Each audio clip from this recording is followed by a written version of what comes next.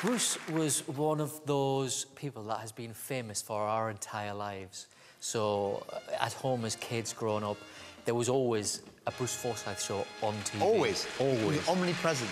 Good evening, ladies, gentlemen, children. Welcome to the Generation Game. You knew as soon as the doors went back or the lights came up And there was that, there was that, there you go. Here we go. Ready for a good show tonight? It's Saturday night, guys. One thing Bruce done, which other TV hosts didn't do at the time, was he got annoyed with the contestants. And he would move them around, and he would always kind of smile to them, but in a kind of angry way. And I loved watching him do that. Hey!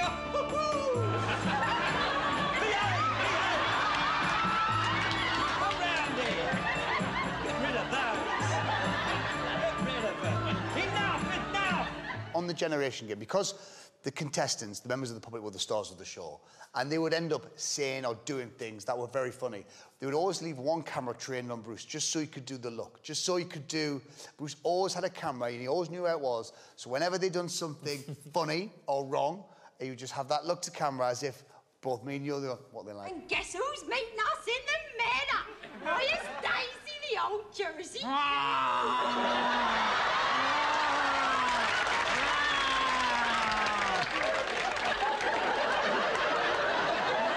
There's quite a lot going on there when you're hosting those shows, and Bruce could do it all. It's not easy.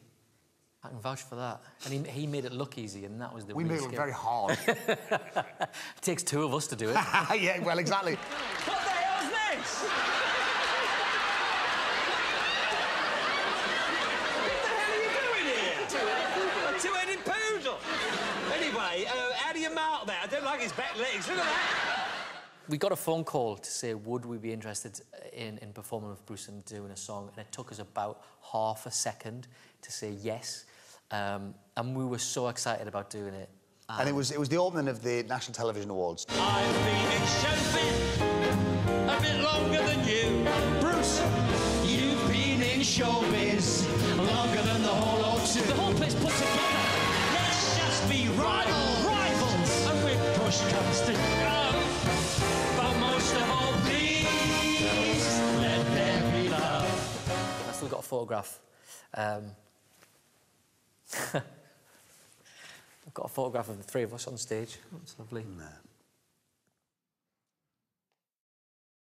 He was truly a one-off. Yeah. There'll never be another Sir Bruce Forsyth. No way.